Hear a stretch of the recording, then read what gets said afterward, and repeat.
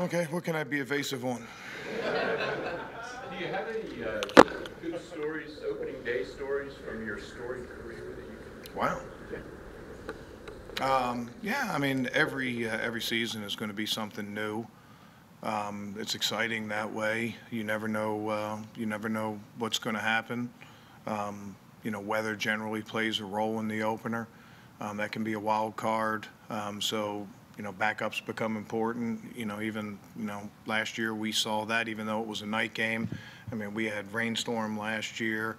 There's always that uncertainty of an opponent that is the opening game that you're not 100% sure what you're going to see on offense or defense and things like that. It's exciting time for fans. It's exciting time for coaches and players. In terms of playing time, how much do you have to remind yourself that this is the first of 16 and maybe more, especially with a guy like Fletch who hasn't played in the preseason? If he does play, how much do you have to sort of monitor his snaps? Yeah, I mean, we did that last year with Brandon Graham a little bit. You only get 16 of them, so I mean, there's two sides of that coin. We're not playing 162. Not playing basically 82 in basketball. So it does. Obviously, every game has urgency. I mean, I've always, somebody told me one time a loss in the NFL is like a 10 game losing streak in Major League Baseball, and how would you feel if you just lost 10 games in a row? I never really thought of it that way, but anyway, that's a long way of saying every game's precious. But particularly our defensive line, we are a rotation team. When we're at full strength and healthy, there have been times where we haven't been able to rotate quite as much as we wanted to. But we're a rotation group trying to keep guys fresh and to stay in the baseball analogies, keep guys coming out of the bullpen, throwing heaters. You mentioned Brandon. Are there lessons you take from previous times learning how to manage players coming back? Yeah, I mean, I think every player is different. Every player has different injury, different conditioning level, plays a different position. I think you got to take them all on a case-by-case basis, and good communication during the game. Like, I'll give you an example. Last year, we sort of had in mind a certain number of snaps for Brandon in the opener, but it was night game. We were communicating throughout the game with him, and he was fresh and ready to go. And we also sort of rotated early in the game, so he was available late in that game. It was a close game, so I think communication's key when it comes to those things too. Are you concerned at all with Derek Barnett, whether he can be available, whether he can be ready, since he hasn't practiced much? Oh yeah, we're concerned with everybody, but we got a long way to go till Sunday. We'll see where everybody is, and we have good depth at that position. I think whoever we put out there will be able to get the job done. Jim, Malik and Fletcher both talked about how they feel like the other one's going to bring out the best in them. They just started practicing together, I guess, this week. What do they mean when they say that? How do you feel like they can kind of complement each other? Both guys are tough one-on-ones for guards and centers. And, generally center's going to favor one way or another, which a lot of times ends up being toward Fletch, which opens up one-on-one opportunities. And there's less ways to get help to defensive tackles than there's defensive ends. You can keep a tight end in, you can chip a running back, but, you can, one-on-ones are, much more important. And we've done a lot of stuff to try to create one-on-ones for Fletch. Just having Malik out there helps to create some one-on-ones for him. And I'd throw Timmy Jernigan into that mix as well. Timmy's done a really good job of rushing this whole summer and has made a lot of plays in there. So, we got a lot of guys inside that can win matchups in there, and that's not even having to be creative, so to speak. That's just putting the guys on the field and letting the offense try to choose which guy they want to spend more attention with. The thing is, and particularly with Malik, because Timmy's a little different skill set, but Malik and Fletch are so damn tall and long. A lot of times those guys can be blocked, but they're still in the rush. Their arms are so long, they can affect the quarterback. Things like that. They can restart their rush. It'll be a fun time to watch those guys rush on Sunday and throughout the year. You mentioned the uncertainty of opening day, but this is a team you're used to playing twice a year. Jay's been there for a while. But they do have a lot of different skill position people offensively. Yeah. How much can you take from last year and years past with those new players? Yeah, I mean, you know, scheme changes every year. You know, if you have a coach that's been there for a long time, you know, scheme changes every single year. And I'll just give you an example. What Andy Reid is running at Kansas City now doesn't resemble the West Coast offense that he brought here to Philly in 2099, yeah, in 1999. And that wasn't an overnight thing. It wasn't one year they decided to completely change. Every year there's new wrinkles. Every year you're trying to take advantage of a certain skill set of a player or a certain new scheme or, you know, something that was a trend in the NFL. So, you know, I think that, you know, Washington would be no different there. They do have some different players mixed in, a new quarterback, a running back that we didn't see last year. Some new wide receivers, you know, a couple new offensive linemen potentially too. So there's always that, you know, new players, and then also, you know, preseason tends to be, you know, preseason games tend to be a bit of a cat and mouse game of working on new things in training camp, but not showing them in preseason games. We do it.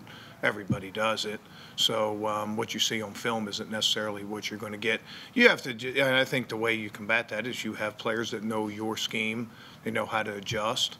And you do a good job in between series when people throw new things at you, and you can handle things that go along. I don't see this as a game that'll be won by scheme, though. This will be won by you know, players fundamentally playing within the scheme and doing their job within the scheme. It's not going to be the scheme that makes a difference offensively or defensively. What's your understanding, Jim, of what happened with Nigel Bradham around the fourth preseason game? No, I'll just let Doug handle that. That's a head coaching thing. Malcolm Jenkins, he never really comes out of a game. I think he played every snap last year. Have you reached the point with him where you want to get him some relief, or maybe you just can't afford to have to take him out of the game? I don't know. I mean, like to be up 28 points with about 6 minutes to play, and you know, put a hat on him. You don't always have that luxury in the NFL. He's a supremely conditioned player. He's a great pro, one of the best pros I've been around in my career. Takes notes in a meeting like he's a rookie. Works in practice. I mean, wears out the meeting room, wears out the tape.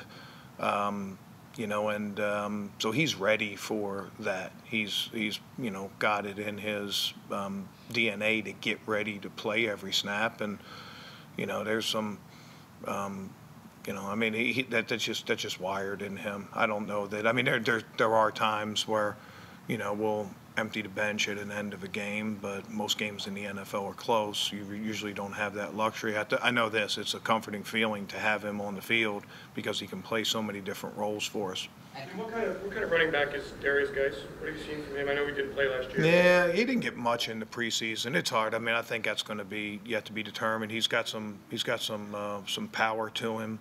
Appears to have some multi-dimensional skills. They're a big zone stretch team. It looks like he can run that play for them. You know, after that, you know, he's got some ability in the passing game, but you know, there's not a whole lot of. You know, they limited his touches in the preseason games. We'll be ready for him. At corner, Doug said that Jones and Darby are the top guys on the outside when Darby's healthy, and Douglas will still play. How do you find ways to play Douglas if those two are the top guys on the outside? Yeah, we're going to play that close to our vest.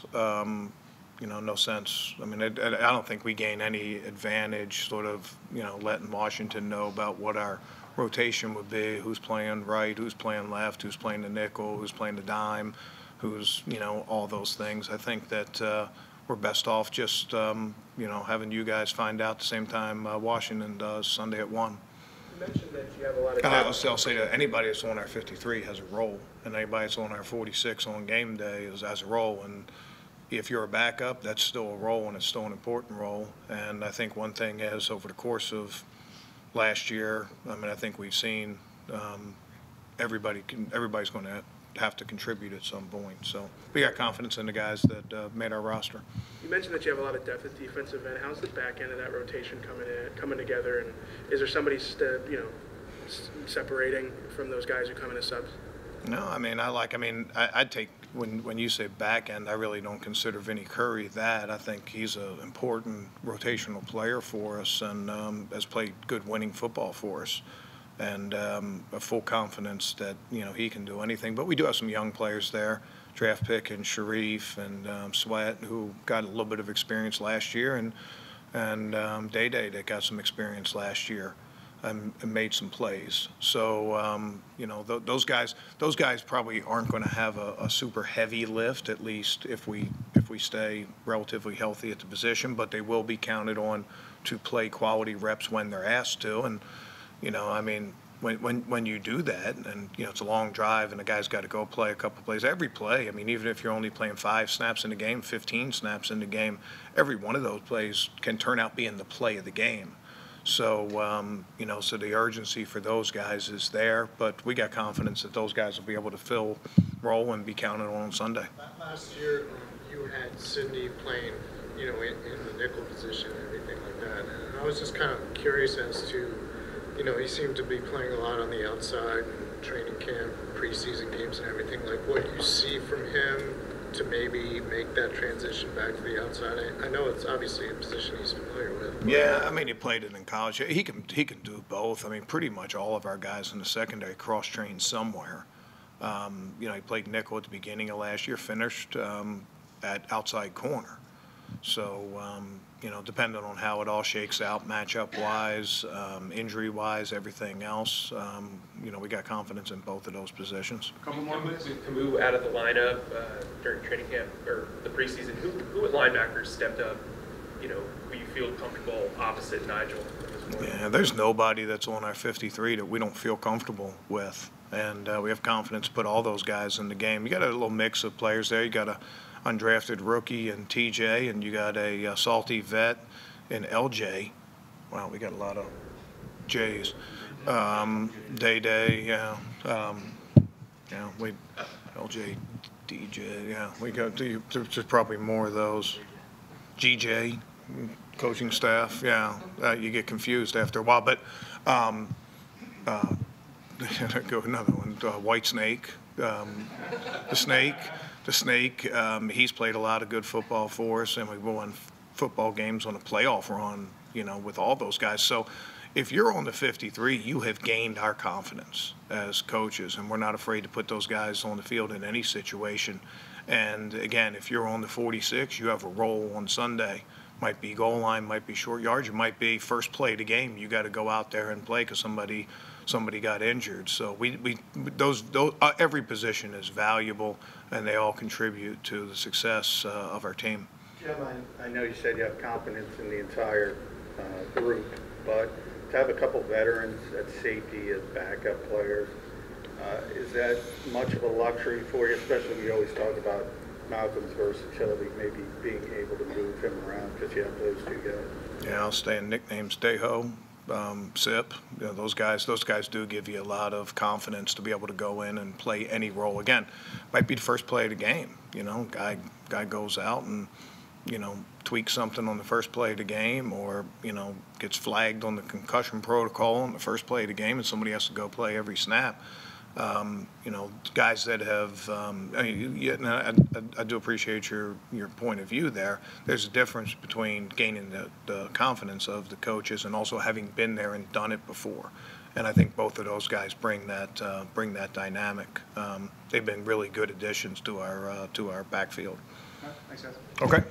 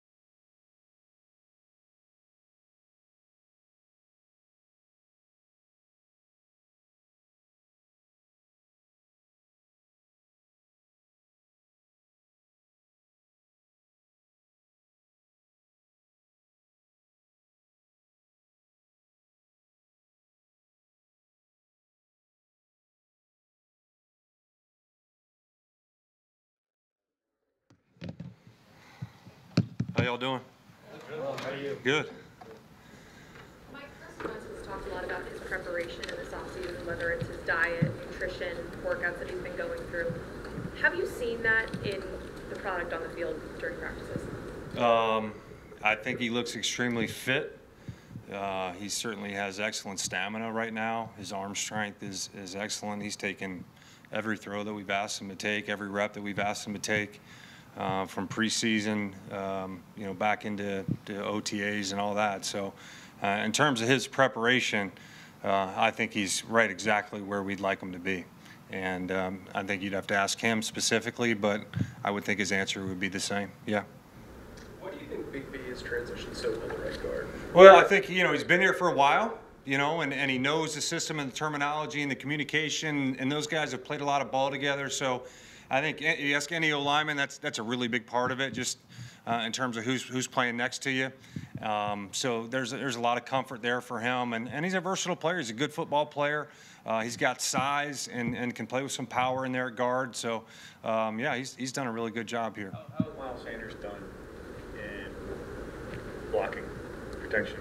Miles is dialed in on his protections. I mean, just like all running backs in the NFL, they're going to be put in some challenging situations where they got to block some backers that are running downhill on them that are big guys and got bad intentions. But I know he's capable.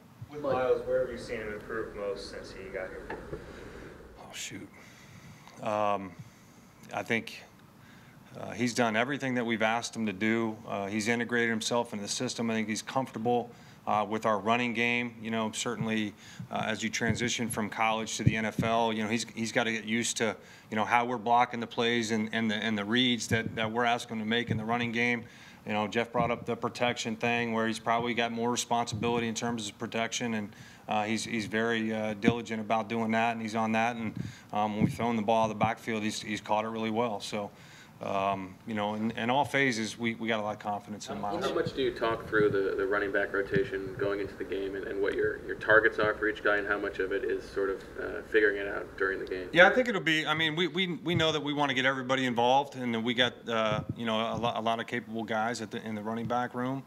So it'll be a little bit of an evolution, but we want to try to get those guys involved in the game, just like we've done over the last several years. So I don't see it being a whole lot different here to start, and then it'll be probably on a week-to-week basis.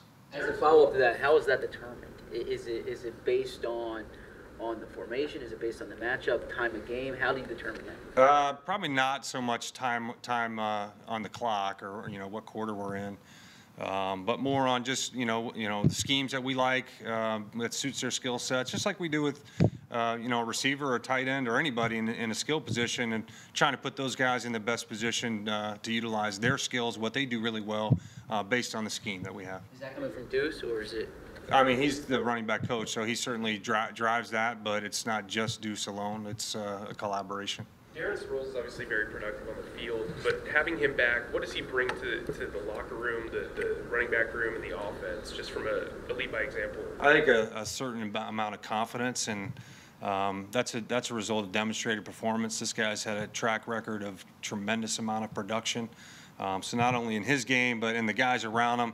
He's played in all these games before, so it's certainly not going to be too big for him. It's just getting him to the game where he's ready to go. So that confidence, I think, from mentioning Miles, talking about Miles, there's a great leader sitting right in the room who's been doing it at a high level for a long time. So there's somebody there that he can emulate, sitting next to him every day in a meeting room or out there in the running back individual drills, and take that to teamwork and then into the game. So in a lot of different ways, beyond just the playmaking ability, that he's an asset for us. Mike, as a coordinator, you have a lot on your mind right now. But going into I do? a game, How did you know that? I can see it. But going into a game with a couple of rookies who could be playing very significant roles, like Miles and JJ, are you kind of excited to let them loose and watch them on the big stage in a real game? Yeah, I'm excited to watch the offense go. Really, everybody to get out there, Merrill, and go play a game. I think we're all ready for it.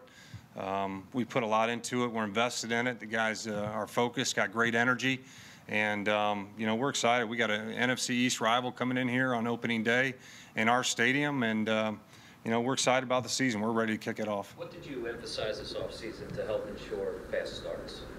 Well, I think every week, every season, you want to start fast, and we know that. But last year's team is last year's team, and this is this year's team.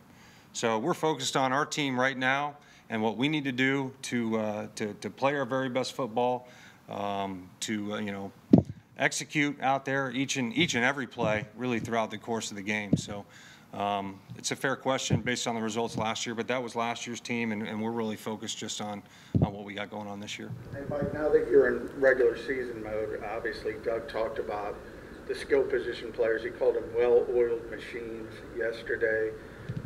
You guys have a lot of skill position players. You said you want to get everybody involved. It's a great problem to have, but when you're game planning, is it in a weird way more difficult to try to get everybody involved? I wouldn't call it difficult, but we have to be mindful of it for sure. I mean, we don't want to just subjectively just pick plays and then say all of a sudden, well, somebody he disappeared in the game. He didn't get a chance to impact the game. So we're certainly very mindful of that. And sometimes that means that the process takes a little bit longer than it otherwise might, but we feel like it's worth it in the end. Are you changing your location during the game, or are you still in? I'll be on the field. Yeah. In Dilworth's case, Doug said he needed to be ready in case he's one of the 7 on game day.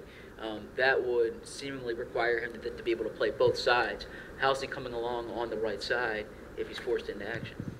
Well, I mean, we'll only know that if he's got to do it really, because he's focused primarily on the left, but he's trained on the right, and so it's easy to say, but probably not as easy to do.